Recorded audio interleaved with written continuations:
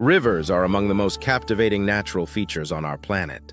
They have shaped the Earth's landscape for millions of years, carrying water, sediment, and life through diverse regions.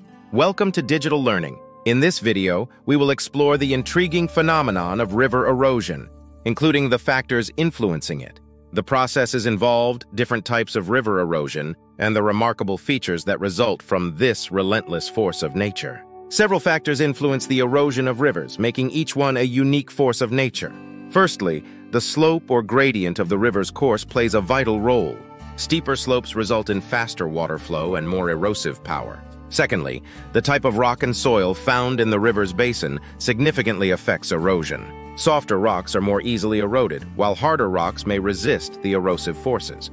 Thirdly, climate and precipitation levels impact the flow of rivers, as heavy rainfall can lead to increased water flow and erosion. Human activities such as deforestation and urbanization also contribute to river erosion by altering natural landscapes. River erosion is driven by several complex processes. Hydraulic action is the mechanical force of the moving water, dislodging and carrying away sediments. Abrasion involves the physical wearing down of riverbanks and riverbeds by the constant collision of sediment and rocks carried by the river. Corrosion, the third process, is the chemical breakdown of rocks and sediments by the river's water, which can dissolve minerals and transport them downstream. These processes work in tandem to shape the landscape and create stunning features over time.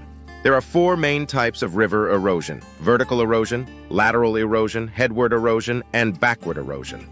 Vertical erosion deepens the riverbed, creating V-shaped valleys, while lateral erosion widens the channel, forming floodplains. Headward erosion involves the extension of a river's course in an upstream direction, while backward erosion results from the retreat of waterfalls, often leading to the formation of river terraces.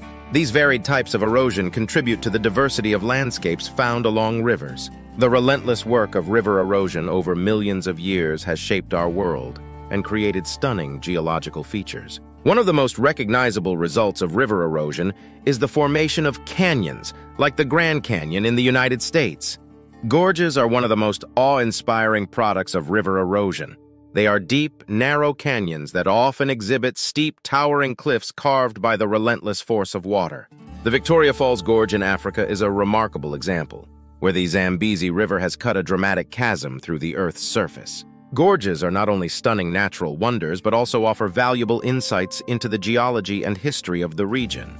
Rapids are another captivating outcome of river erosion. As a river's water rushes through a steep and uneven channel, it can create turbulent whitewater stretches known as rapids. These fast-moving sections add an element of excitement to river exploration and serve as a testament to the power of flowing water. Rapids are beloved by adventurers and enthusiasts for their thrilling challenges. Waterfalls are perhaps the most famous and mesmerizing results of river erosion.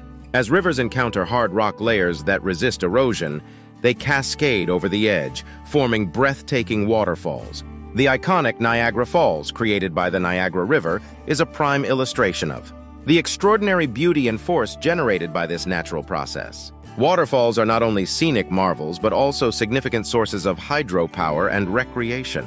Potholes, also known as rock basins or plunge pools, are small, bowl-shaped depressions carved into the riverbed by the swirling action of water and sediment. These features can vary in size and depth, and they often add character to a river's course. Over time, potholes can become natural traps for sediment, contributing to further riverbed erosion. Interlocking spurs are unique features that illustrate the intricate dance between rivers and the landscape. In areas with resistant rock formations, rivers are forced to meander around the obstructions, forming interlocking spurs. These natural features resemble a series of serrated ridges that project into the river's path, showcasing the dynamic interplay between the river's erosive forces and the enduring strength of the surrounding geological formations. Rivers are nature's diligent couriers, constantly in motion, transporting vast quantities of sediment, rocks, and organic matter across the Earth's surface. In this part of the video, we will embark on a journey to unravel the captivating process of how rivers transport their load, exploring the key factors that influence this intricate natural choreography. Rivers employ an array of mechanisms to transport their load, each suited to different conditions and sediment sizes. Four primary transport mechanisms are involved: saltation, traction, suspension, and solution. Saltation is the hopping or bouncing of small particles, such as pebbles and gravel, along the riverbed. These particles are lifted and carried by the current before they drop and ricochet, creating a characteristic tapping sound. Saltation is most active during times of higher flow or increased energy in the river. Traction involves the rolling or dragging of larger, heavier particles, like boulders and cobbles, along the riverbed.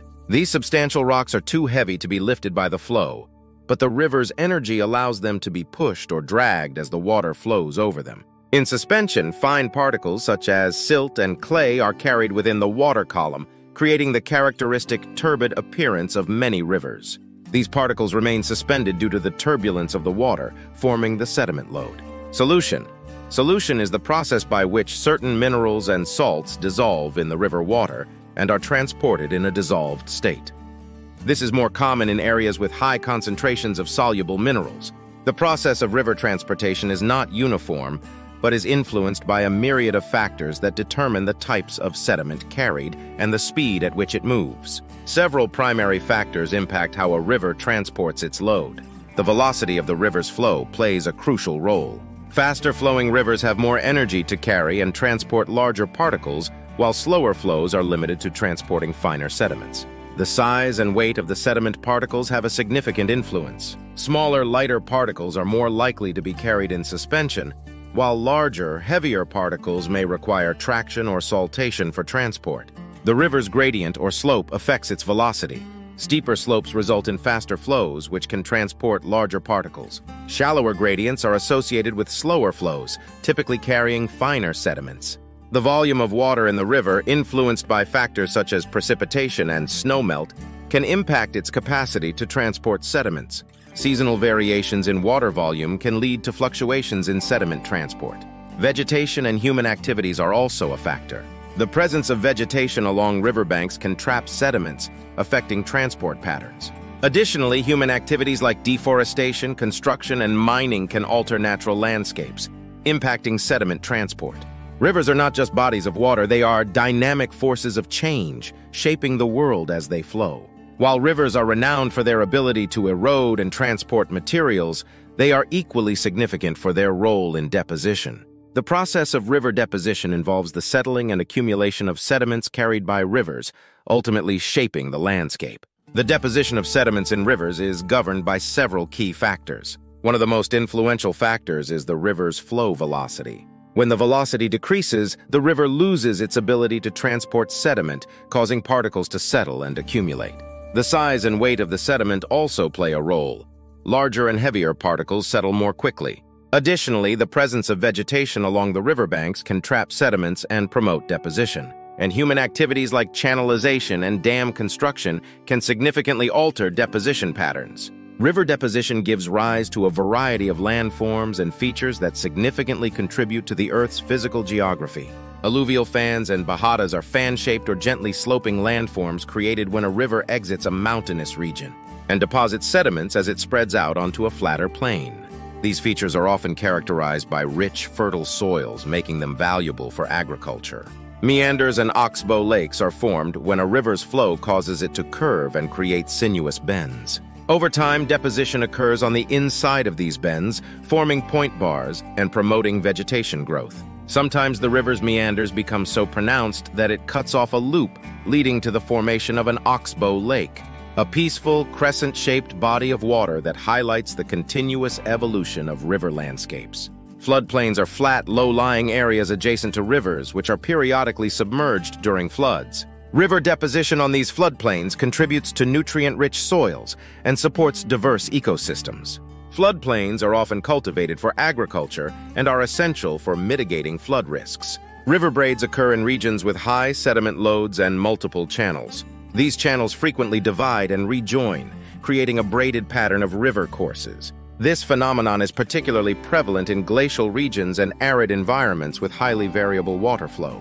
River braids can lead to complex and unique landscapes. Levees are raised embankments along riverbanks, created by the accumulation of sediment during flooding events. They act as natural barriers against floods and provide fertile soils for agriculture.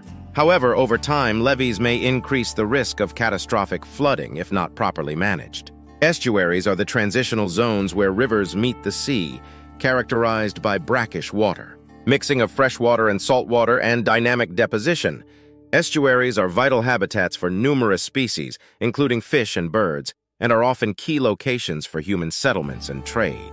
Deltas are the ultimate manifestation of river deposition, formed where a river meets a body of standing water, such as the sea or a large lake. The deposition of sediment in deltas creates intricate branching channels and rich wetland environments. Deltas are not only ecologically diverse, but also fertile lands crucial for agriculture and human habitation. River deposition is an intricate and ever-evolving process that shapes the Earth's surface, in diverse ways leaving a lasting mark on our world, highlighting the interconnectedness of geology and ecology. Rivers are dynamic entities that evolve over time, transforming from their youthful beginnings to mature and ultimately to their old age. This process is known as the river profile development, and it is characterized by distinct stages that reflect the changing nature of a river's course, shape, and features. The youthful stage of a river is marked by its early formation in the upper reaches of its watershed. It is characterized by several key features. Firstly, the river in its youthful stage typically has a steep gradient, which results in fast-flowing, turbulent waters. This swift flow is essential for the erosion of its channel and the transportation of sediments. As the river descends from higher elevations, it forms V-shaped valleys, and the energy of the flowing water leads to the deepening of the riverbed. In the youthful stage, the river is often characterized by rapids, waterfalls, and cascades as it overcomes obstacles in its path. As the river progresses into the mature stage, significant changes occur in its profile and characteristics. The river's gradient begins to decrease, and its flow becomes more steady and meandering. The once deep V-shaped valley transitions into a wider U-shaped valley as the river erodes its banks and creates floodplains. In the mature stage, meanders become more prominent, and oxbow lakes may form as the river meanders and cuts across the necks of its loops. In this stage, the river's flow is less turbulent, and sediment deposition begins to balance out erosion, resulting in a more stable channel.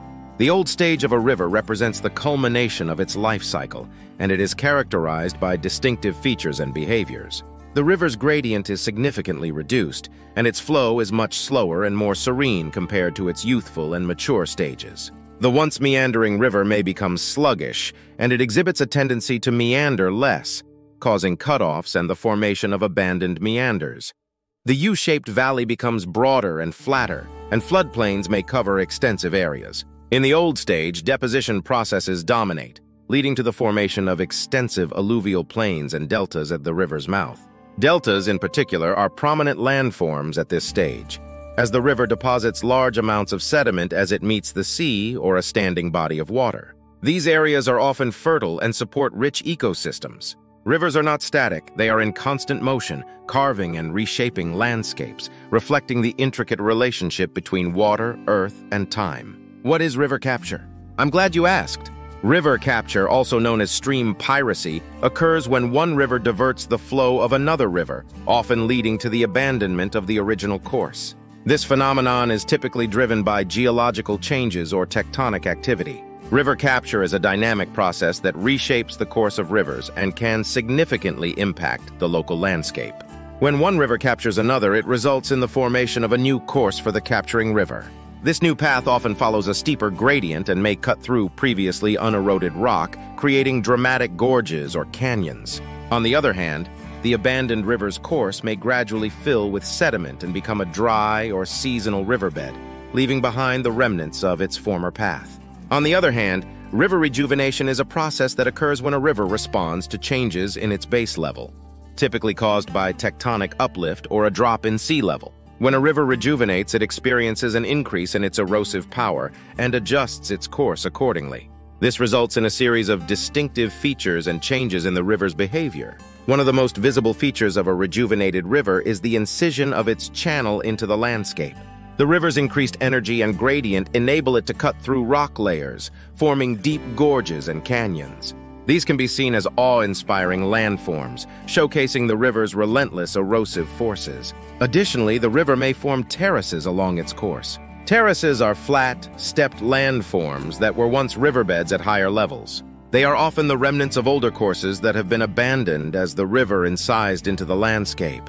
These terraces provide valuable insights into the river's historical activity and the changes in base level over time. River capture and river rejuvenation are essential processes in the dynamic world of fluvial geology. They illustrate how rivers adapt to changes in their surroundings and demonstrate the power of water to shape the Earth's surface. Ultimately, drainage systems play a fundamental role in shaping the landscape, and they can take on various forms, each with its distinct characteristics. Three important types of drainage systems are antecedent, superimposed, and reversed drainage systems. Antecedent drainage system. Antecedent drainage systems are created when a river's course predates geological changes in the landscape.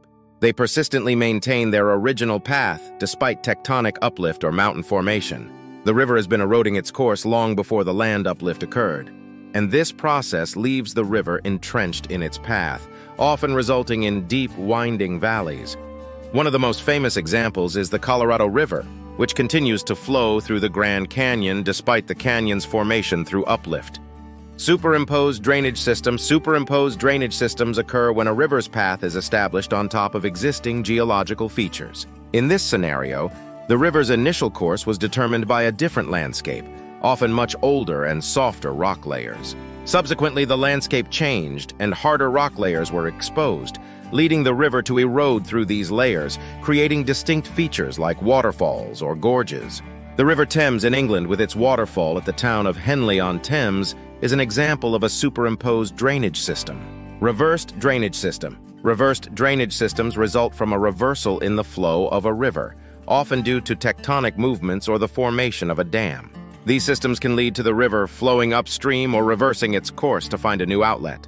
Rivers are essential sources of fresh water for both humans and ecosystems. They provide drinking water, support agriculture, and offer habitats for a wide variety of species. Rivers have historically served as vital transportation routes, facilitating the movement of goods and people. Even in the modern era, rivers continue to play a significant role in trade and commerce. Rivers are agents of erosion and deposition, which contribute to the creation of diverse landscapes, fertile soils, and mineral resources. Rivers offer opportunities for recreation and tourism, from water sports and fishing to scenic cruises, providing economic benefits to local communities. Despite the positive impacts of rivers, rivers can cause destructive floods, which pose a risk to human settlements and agriculture, leading to property damage and loss of life. Human activities often result in pollution of river systems, degrading water quality and harming aquatic life. The alteration of river courses, such as through dam construction, can lead to habitat destruction and loss of biodiversity. Excessive erosion and sedimentation in rivers can also negatively impact infrastructure, such as bridges and dams, and disrupt ecosystems. Rivers continue to be essential lifelines for the planet, providing valuable resources and serving as windows into the Earth's geological history. That's all for today. Did you enjoy the video? Leave your thoughts in the comments section.